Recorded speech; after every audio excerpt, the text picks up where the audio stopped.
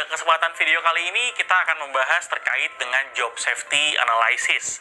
Jadi kita sudah masuk ke aktivitas kerja nih teman-teman semua. Seringkali kita bekerja dan pastinya kita melakukan aktivitas di tempat kita bekerja saat ini. Namun bagaimana cara kita agar kita bisa memastikan kita bekerja dengan aman? Saksikan video ini untuk tahu lebih detail terkait dengan job safety analysis. Sekarang kita bahas terkait dengan bahaya. Apa itu sebenarnya bahaya? Jadi bahaya adalah sesuatu yang dapat menyebabkan kecelakaan kerja atau penyakit akibat kerja. Itu adalah bahaya. Segala sesuatu bisa berupa kondisi, bisa juga berupa bahan, bisa berupa benda dan lain sebagainya. Ya, kalau kita kategorikan bahaya ada terbagi ke dalam 5 kategori. Jadi ada bahaya kimia, fisik, biologi, ergonomi, dan juga bahaya psikososial. Ya, misalnya kita menyapu. Saat kita menyapu ada bahaya apa?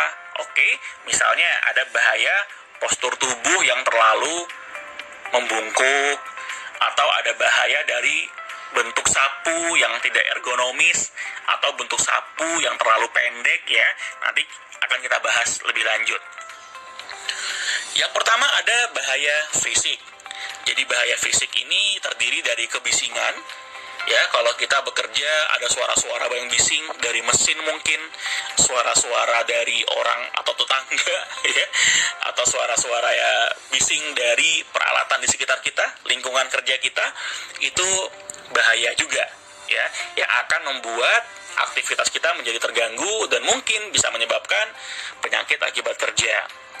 Contoh lain adalah getaran ya, getaran yang muncul secara berlebihan ya saat kita mengoperasikan mesin ya, atau peralatan-peralatan yang lain. Atau electrical terkait dengan listrik ya, menggunakan listrik adalah termasuk dalam bahaya fisik yang bisa menyebabkan risiko untuk tersetrum.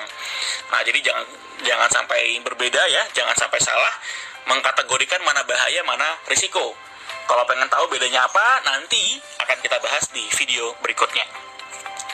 Ada lagi bahaya pencahayaan, kemudian ada lagi bahaya radiasi dan juga panas ya, bisa dari radiasi monitor atau panas dari ya peralatan yang kita gunakan. Mungkin kita menggunakan peralatan yang suhunya tinggi ya, mulai dari misalnya mesin atau alat-alat ya dan yang lain sebagainya. Itu adalah kategori bahaya fisik. Next adalah bahaya kimia. Ini bahaya yang disebabkan oleh bahan-bahan kimia. Bisa yang bersifat karsinogenik ya, atau asam dan juga basa, bahan yang mudah meledak, bahan yang mudah terbakar, oksidator atau bahan kimia berbahaya lainnya. Nah, ini kita bisa lihat nih teman-teman semua dari safety data sheet yang dimiliki oleh bahan kimia tersebut, sehingga kita bisa tahu apa sebenarnya bahan tersebut dan apa yang harus kita lakukan dalam mengendalikan bahaya yang muncul dari bahan tersebut. Ada lagi bahaya biologi ya, bisa berupa jamur, bakteri, atau virus berikutnya dari hewan pengerat, hewan buas, dan yang lain sebagainya. Jadi ini bahaya-bahaya yang timbul secara biologis atau karena aktivitas-aktivitas atau karena sesuatu yang sifatnya biologis. Ya, jadi ini juga perlu diwaspadai nih dari aktivitas pekerjaan kita. Ada nggak kira-kira dari pekerjaan kita yang bisa menimbulkan risiko kerja dikarenakan bahaya-bahaya yang seperti ini. Berikutnya adalah bahaya ergonomi. Nah, ini sering banget nih, terutama buat teman-teman yang setiap hari bekerja dengan meja kerja atau laptop dan lain sebagainya. Bahkan mungkin yang diproduksi lebih parah lagi gitu ya, apabila kita bekerja tidak ergonomis. Ergonomi di sini contohnya adalah bahaya beban berlebih. Nah, pernah di rumah mengangkat galon? Ya, galon itu kan berat ya, artinya kita tidak bisa asal mengangkat. Salah satu teknik mengangkat galon dengan baik adalah dengan mendekatkan galon kepada tubuh kita. Ya, coba diangkat galon tapi galonnya jauh dari tubuh kita, tangannya direntangkan. Pasti susah. Ya, jadi beban berlebih adalah salah satu bahaya ergonomi.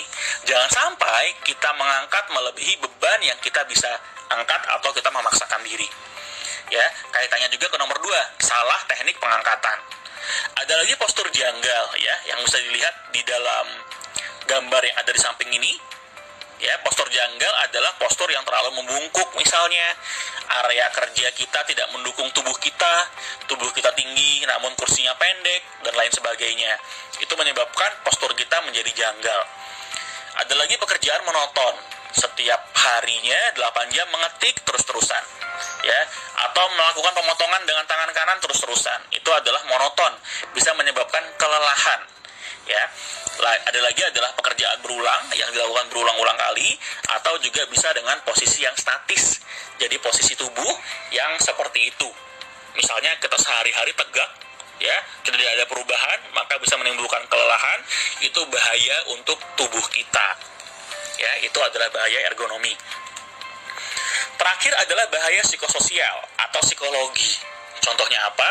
Beban kerja yang berlebih. Ya, teman-teman bekerja tapi tidak tahu job desk-nya apa, sehingga seluruh pekerjaan diterima misalnya. Itu beban kerja yang berlebih tuh. Harus hati-hati. Atau bullying yang ada di tempat kerja. Ya, ada senior, ada junior, kita dibully sehingga kita tidak bisa bekerja dengan fokus, sehingga ada potensi menyebabkan kecelakaan kerja karena kita tidak bisa fokus. Harassment, ya, sering dialami oleh teman-teman kita yang wanita. Harassment adalah salah satu bahaya psikososial. Ada lagi fatigue, ya, kelelahan, terlalu bekerja dalam waktu yang lama, atau bekerja pada jam-jam yang kita lelah, atau kita kurang tidur, itu bisa menyebabkan kelelahan. Nah, 5 kategori bahaya inilah yang nantinya harus kita analisa, teman-teman semua, dalam kita membuat JSA atau Job Safety Analysis ini. Oke semuanya, terima kasih sudah menyaksikan video kali ini, dan kita akan membahas terkait dengan JSA lebih lanjut di video berikutnya. Terima kasih.